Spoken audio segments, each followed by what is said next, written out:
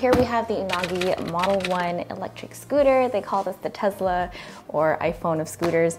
And I've been researching this for weeks. The reason why I needed an electric scooter is because I like to do small commutes. I hate driving, but I just want to make it to the gym. I really love, on first impression, the simplicity of it. It literally looks like I'm unboxing a giant iPhone, so let's open it up. Do the latches on the sides. And we have Gyoza helping us out today. So I looked up a ton of videos on this because I was so obsessed at how unique this scooter was. I think its main competitor is probably the 9-bot Segway. If you have that scooter, let me know how you like it or don't like it. I think I just put it up like this. Okay, slipping it outside of the box, and holy crap. Let me put it down before I freaking break it. I wish you guys could smell this. I wish like videos had like smell-o-vision already, because it smells like fresh rubber, like that new car smell. More power, baby, more power. We're gonna move that to the side, undo this. I saw a bunch of videos on this, but honestly, it's like I've never really seen anybody talk about this. So the quick backstory on why the hell I'm getting a scooter is because I just wanted a short commute and I was tired of walking to the gym and wasting like my energy on especially leg day.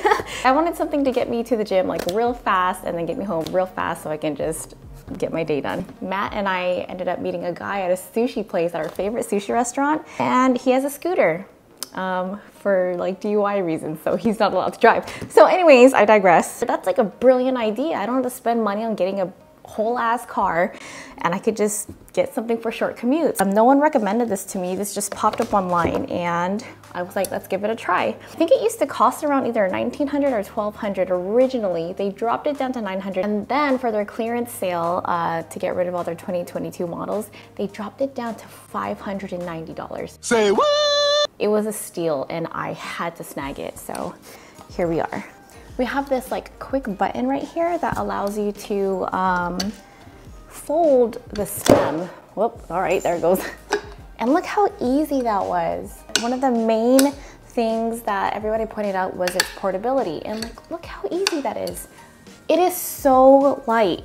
It says, I think they said the Model 1 dual motor was like 28 pounds. The stem right here is made out of carbon fiber. Carbon fiber, carbon fiber, carbon fiber, carbon fiber. And the rest of it is made out of silicone. You have its durable rubber wheels, and it's also made out of aluminum, I think. It's textured, so has a nice grip, I guess, when you step on it. There's no suspension on this scooter, and there's no air that you have to put into tires. So basically no maintenance, virtually none. Just keep it clean, keep it charged. All right, guys, this is Unagi Model 1 dual motor ASMR, and we're gonna start with this.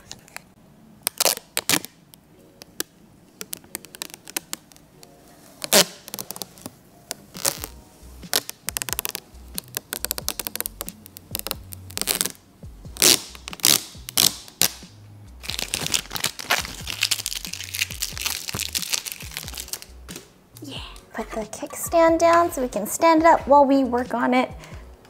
Some people said they didn't like the kickstand, but that seems pretty sturdy to me. Here's the handlebars. They come in a different box, so let's take that out carefully, Cici. Okay, throw this baby over there. And like I mentioned earlier, it's literally a freaking iPhone. It's just, look how modern that looks. That is insanely nice. Another reason why I really had to get this was because of the name. Like, come on. Unagi. My pet snake's name is Unagi, and I think that was just a sign. Let's take the cover off. Gills is just chilling. Careful. Careful, SpongeBob. Careful, SpongeBob. Careful, SpongeBob. Careful, SpongeBob. Patrick, the lid's already off. Nothing in here. Instruction manual with the specs. We will be consulting that in a little bit. That is so nicely organized. That's like, the packaging experience with this is amazing. We've got the charger and its power cable. We got the main handlebar and some screws, and it comes with a hand screw thingy. So really nice. I don't think you'll have to use power tools with this because it's so simple. It has a nice weight to it, not too heavy, not flimsy or light either. Has silicone handles right here, so that's like a nice grip to it. Ooh, there's a little bit of give to it. I thought the handlebars in the videos were gonna be a like hard plastic, kind of like this. That's nice, it's firm though. That's what she said. Throttle right here, and we have the brakes right here. This is the horn, and this is the button to switch the different modes, the speed modes. Here's the power button, you guys will see that in a little bit, and here's the connector that goes into this. And we're gonna connect that right now. Gonna wedge it in my armpit and line these up. Carefully connect it. All right, that was easy. Just shove it in there. Put the handlebar inside. Pretty easy, just put the screw in. I look like a hot mess. I literally just flew back home from Vegas for a family vacation. I don't know about you, but the holidays were so rough. Honestly, I'm not a very festive person when it comes to the holidays. Every other holiday is fine, but around like Thanksgiving and Christmas, I get so burnt out. There's just like no room to celebrate. It sucks, but having said that, I got to go on a family vacation. I got to visit the mother and the siblings. They were really happy to see me. We had food, we went to the arcade. It was very wholesome, and it was just really nice being around my siblings again and my mother. Double check these two over here. Next step, turn power on.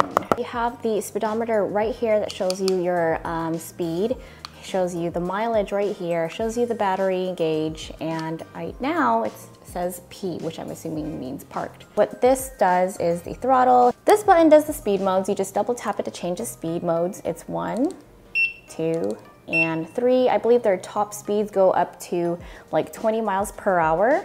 That's if you unlock it, which you do by doing this. It's like a freaking like game controller.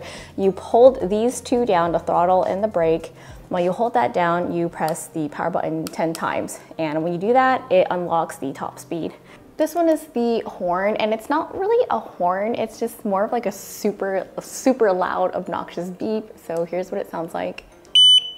It's really loud. My suggestion is to get like one of those like traditional bike bells, which I plan on getting, which I think would be super cool. Yo's is checking out the scooter. I'll probably test this out tomorrow when the sun is out. Today, I couldn't really try it out because it's rainy. It's not touchscreen or anything, but what do you guys think?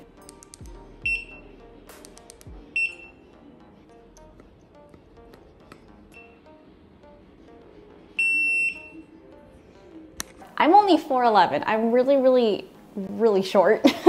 So this is like the perfect height. I did read some reviews on people who complained about the height, but if you're super tall, I don't think this is the scooter for you. So this is what it looks like when I'm on it.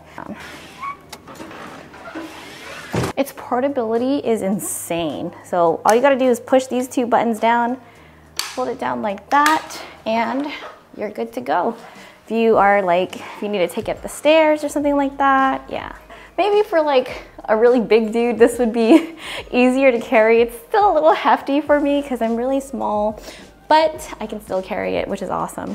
And the wheels are made out of a super durable plastic that have holes in the side of them to emulate like suspension. I also have this neat brake light here. So not only do you have the brake up top near the throttle, but you also have this physical brake right here just in case.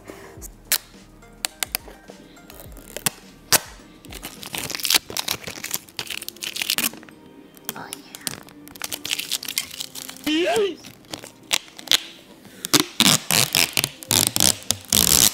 Don't expect this to go like 50 miles per hour because it's not. These are just literally for some smooth, like cruising commutes. I think they said that it goes up to like 15 miles in total. Here's the charging port. I heard in a lot of videos that this was actually kind of like annoying because either it'll come off or it'll fly open when you kick the kickstand out. It's not a deal breaker.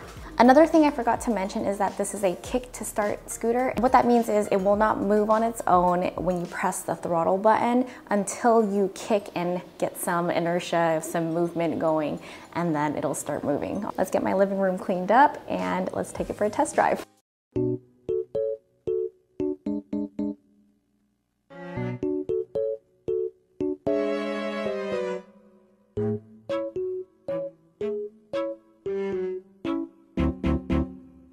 Okay, this is awesome.